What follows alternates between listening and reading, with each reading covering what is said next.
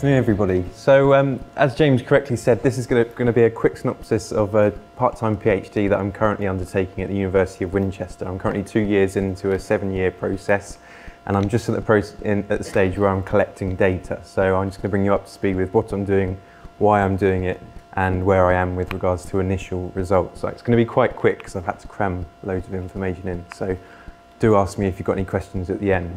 I should say the PhD has come out as a result of the Our Past, Our Future project, and it was identified by Denise Hewlett and John Pemberton that the New Forest Knowledge in particular would offer an opportunity to look at how we can use citizen science, the general public and local communities to engage with their heritage. And I was fortunate enough to be awarded the PhD, and this is the route I've taken with it.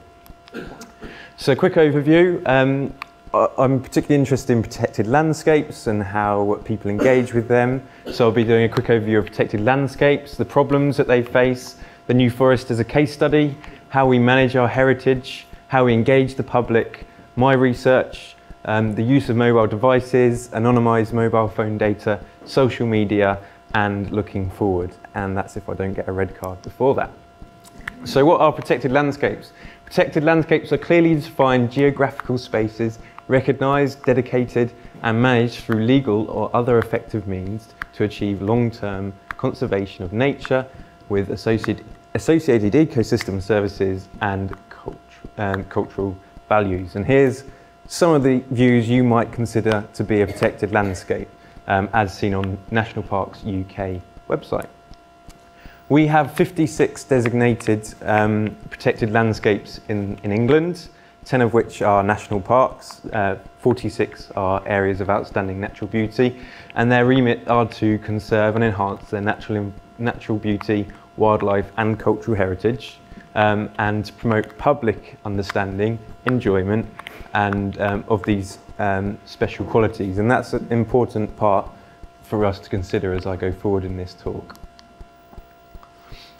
But national parks and protected landscapes have a series of pressures. You might have seen recently there was a series of articles about how funding towards national parks have been slashed. There's a certain degree of insecurity, unknown with regards to Brexit around the corner, potential opportunities, not necessarily threats, but we don't know what Brexit means at the moment. It just means Brexit.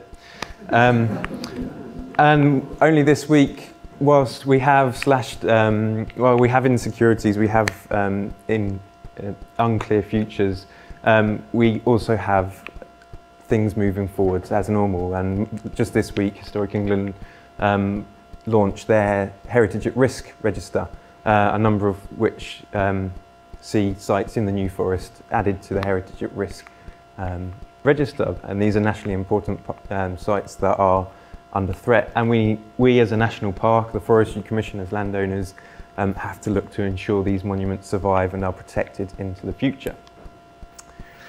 So a lot of you all know about the Big Society. It was David Cameron's great idea in 2014. We were coming out of a recession. We want to engage local people in their communities, in their heritage, in getting involved and making a bigger picture. And volunteering as a whole in the UK is a massive thing. In between 2014 and 15, we saw 14.2 million people volunteer once a month. But it's quite easy to be cynical about it, and we can say that actually the Big Society is actually just getting people to do jobs that people used to get paid for, and it's changing the public sector into the Big Society. But the main aspects of the Big Society that I'm interested in are giving communities more power, encouraging people to take an active role in their community, and publishing government's big data.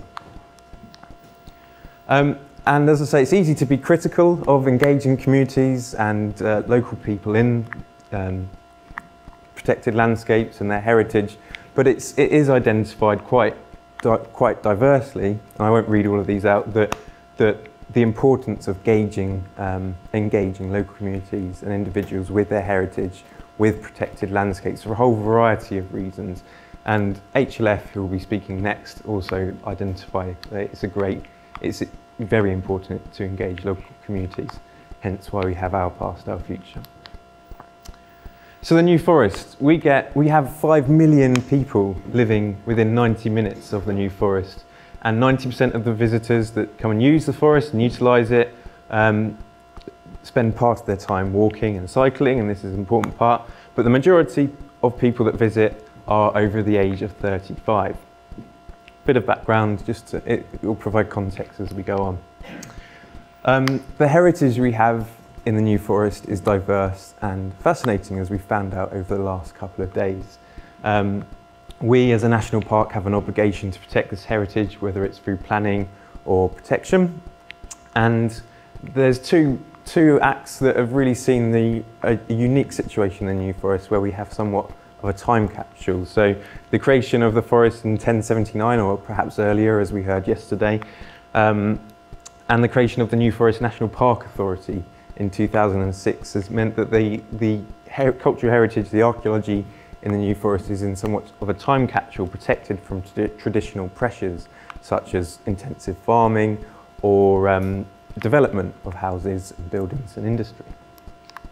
And as a result, we have some fantastic extant archaeological features that can be found across the whole of the New Forest.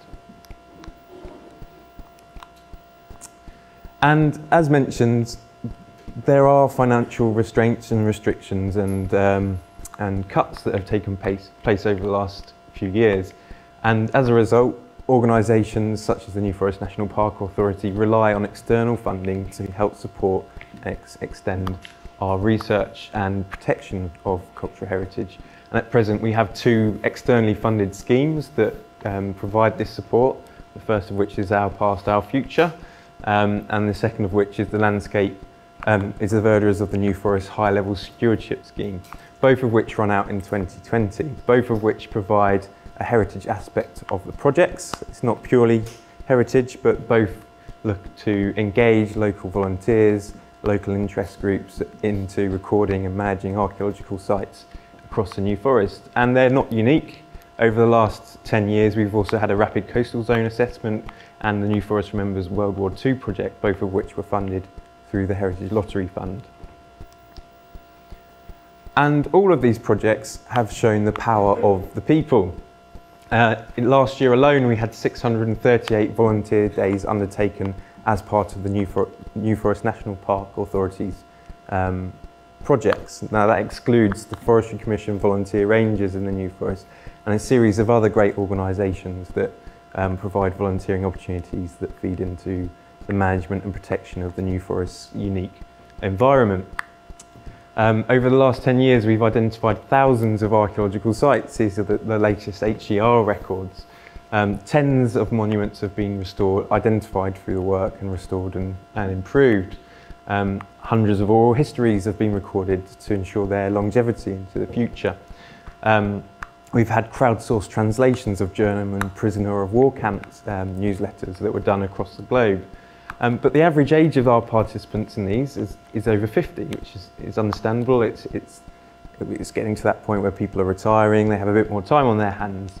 And that work that they do saves a considerable amount of money and time that would otherwise have to be done by professionals or not be done at all. And I think it's safe to say we've engaged local people with their heritage, and it's been a fantastically positive last 10 years.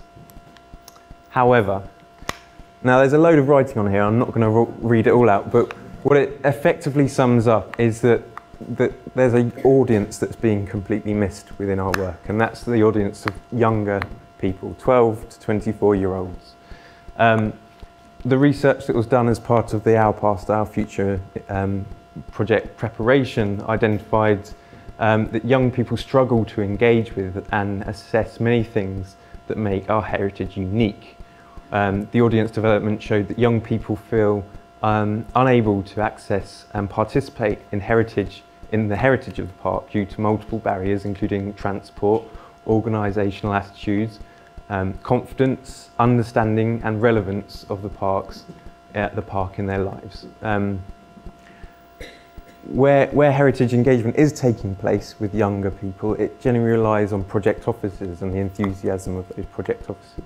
And there isn't really a sustainable, holistic approach to engaging these younger people and audiences with the heritage. So once the project's finished, they continue to do this work and engage. And also heritage organisations that were surveyed show lack of knowledge of where and how to reach younger people, and a lack of experience, confidence and resources around youth engagement. So what do we need to know before we can engage with this audience?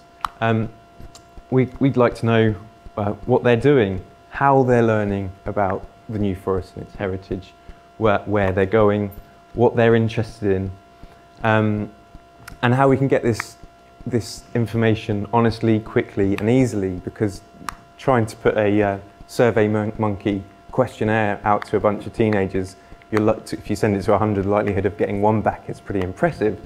So how do you get that information without drawing blood from a stone? And then when you have all this information, how can we use it to engage a younger age group with protected landscapes, cultural heritage, and perhaps citizen science? So my research has two main aims associated with it. First of all, I want to evaluate the potential of big data and mobile technology to enhance cultural heritage management in protected landscapes. And then once I've done that, I want to implement a project which makes best use of this data and mobile technology as a means to encourage 12 to 24-year-olds with heritage in protected landscapes. And of those sub-aims, the main things that I'm going to be talking about today are anonymised mobile data, the use of anonymised mobile data, mobile technology, and social medias. So we as the UK are now a smartphone society. I think the world is a smartphone society. 7 out of 10 of us will have a smartphone device. That more people in the world have a smartphone than have flushing toilets. So they're part and parcel of our daily life. And the increased computing power, the size and the functionality of these devices has meant that jobs that were previously only possible on a computer are now possible in our hand instantly.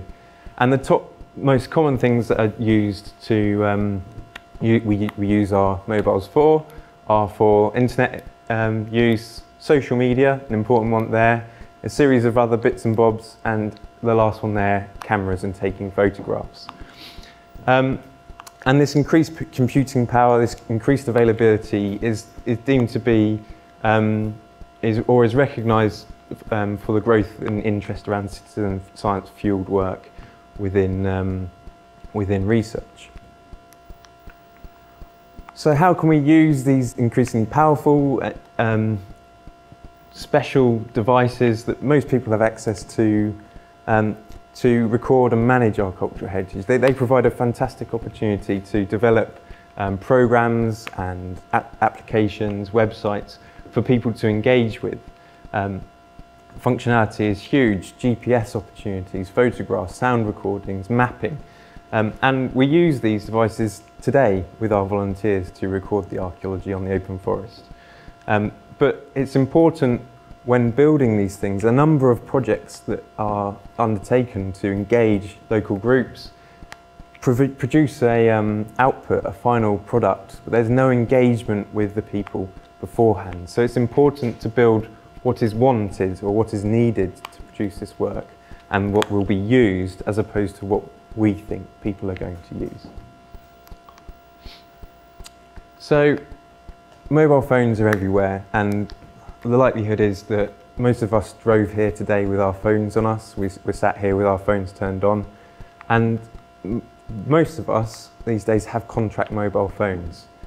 Contract mobile phones provide a fantastic, if not a little bit scary, opportunity for us to see what people are doing, and that's anonymised mobile data.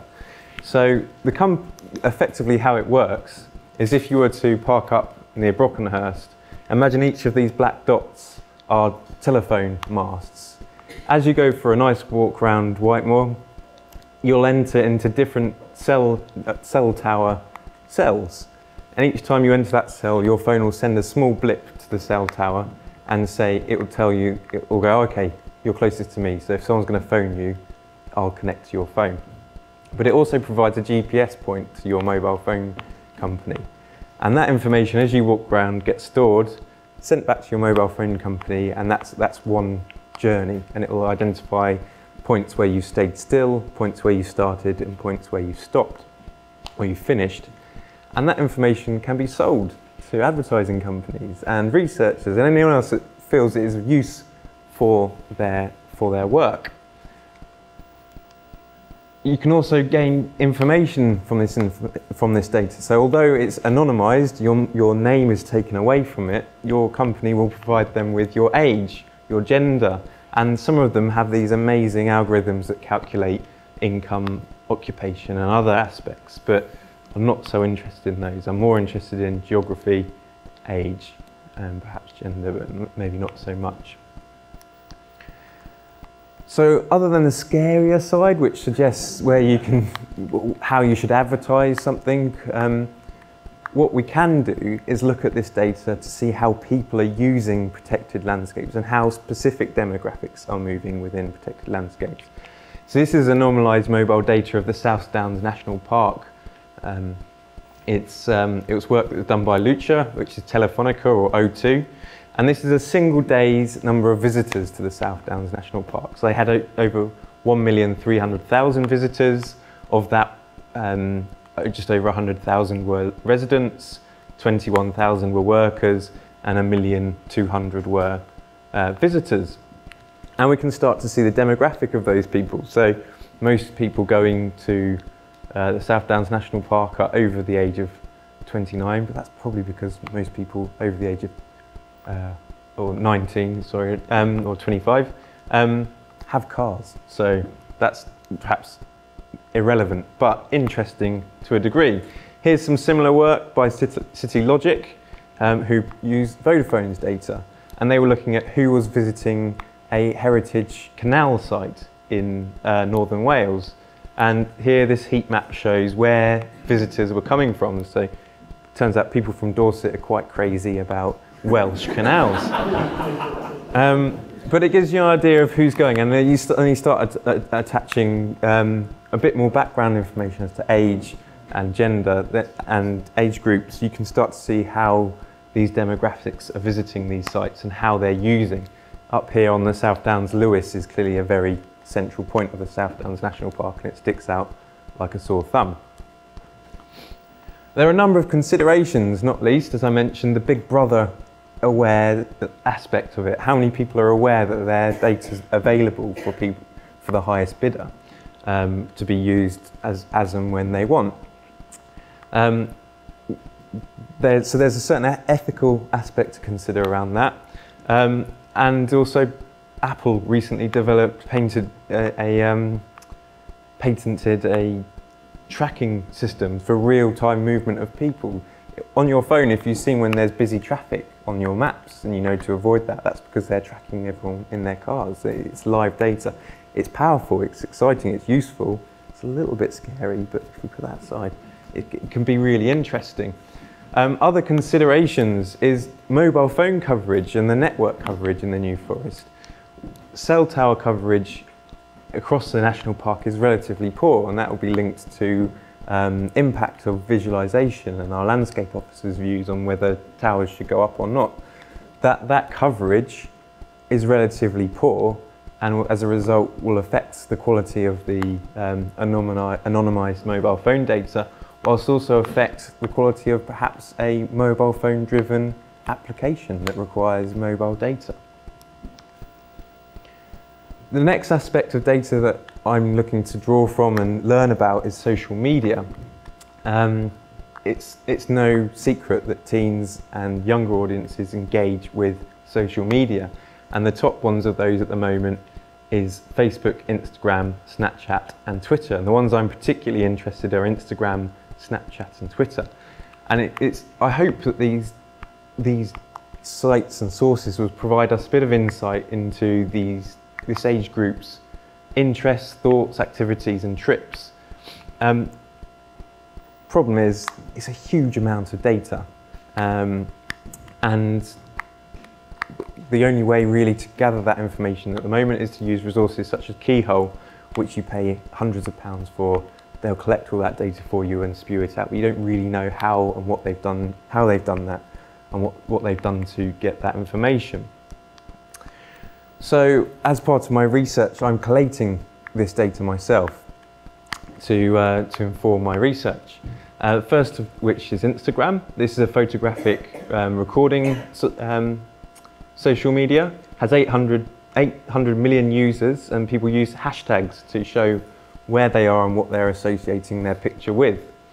I tried to gather a day's worth of images with hashtag New Forest attached to them, and this took 5 days to collate 240 photos, so it wasn't very realistic. So much like Iris's work, I looked to automate this process. I used something called Scrapper, which pulls the information off the internet for me using a Python script. TensorFlow, which is a Google deep learning plugin, much like similar to what Iris has looked at, and I shoved it all into a database. So over a month, I gathered 12,000 hashtag New Forest photographs from Instagram. Within these, there were nearly 25,000 different hashtags associated with the New Forest. The most popular of those you can see on the screen. There were only 5 posts with hashtag heritage and 2 with hashtag archaeology, which gives us an insight into how people see that as interest. That's not perhaps new because it's linked, copies work that Keith Chalice has done in the past with Twitter. 725 different locations, and just over half the images didn't have locations attached to them. So we can have geolocations attached to the pictures.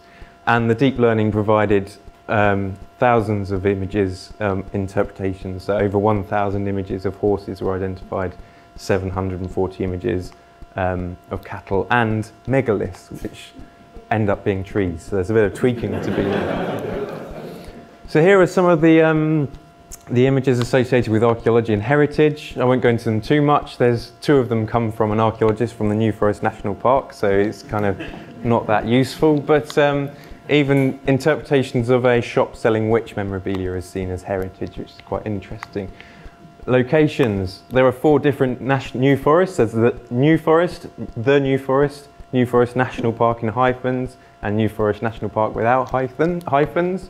But within the locations that were picked up associated with these hashtags, we do get heritage sites such as the RAF airfields, St Barb's, Buckland Rings, Leek, Cowshot, Beaulieu Abbey, Hurst Castle, Buckler's Hard, and Stonehenge.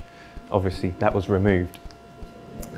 So this map just shows the density of where people are visiting, so across the New Forest. It's a simple heat map that shows where people are and how often people are sharing photographs of them. So we start to get an idea of how people are moving around the New Forest, and obviously Lyndhurst and Brockenhurst stick out quite clearly.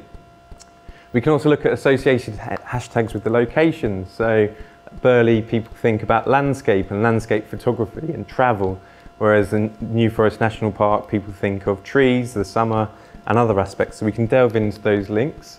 And the deep learning provided thousands of different interpretations of the images, giving us an average score or a likelihood of what that image actually shows. So it's worked really well with bicycles. You can see it gives us an idea of when people are going off into the forest and doing bits and bobs. Churches, it identifies 124 churches, only half of which are actually churches, but it does also identify war memorials. So although there's some tweaking to be done, it is pulling out heritage features, and it's very good at lighthouses. So this is Hurst Spit, where we've got a fantastic amount of lovely photos of Hurst Spit. So there are a number of things to consider with regards to social media etiquette, where people behave in particular ways they feel they should do on social media, and this is prevalent within teenage behaviour. Teenagers often have private accounts, so I'm not seeing all the images that perhaps this age group I'm interested in are showing. Not all the images are in the New Forest or geolocated. There are adverts thrown in there. There are issues associated with the deep learning, ethical questions, but it's quick, it's cost effective, and it is insightful into this demographic. My next step will be to move on to Twitter, which will give me 328 million users, We can see how what people are doing. This is someone climbing Penny Fan in Brecon Beacon National Parks. This is someone flying their drone in the New Forest National Park. And this is someone going for a walk in the New Forest National Park. We can start to see, again, activity and movement and how people are using and participating with the New Forest, and if they're associating that stuff with heritage. And my final thing to look at will be Snapchat, which they've recently provided an opportunity, the heat maps, to show where people are within the New Forest, what they're doing. In this case, someone's at Denny Lodge. They've highlighted it's the New Forest National Park, and they seem to be doing some recreational drug activity. So what next? So there's a bit of whistle-stop tour, but the next step is to collect all my data and understand and analyse it. There's going to be a lot there. I've got to get the mobile phone data and see where people are moving. I've got to get the social media data and look at the patterns. And then I want to talk to the audience themselves and see how that correlates. As I mentioned, that could be like getting blood out of a stone, and it may not be an accurate representation of what they're doing and thinking. So it'll be interesting to compare that. And then once I've used that, once I've got that information, I'd like to create a project and implement it to see if we can engage those younger audiences. Thank you for listening.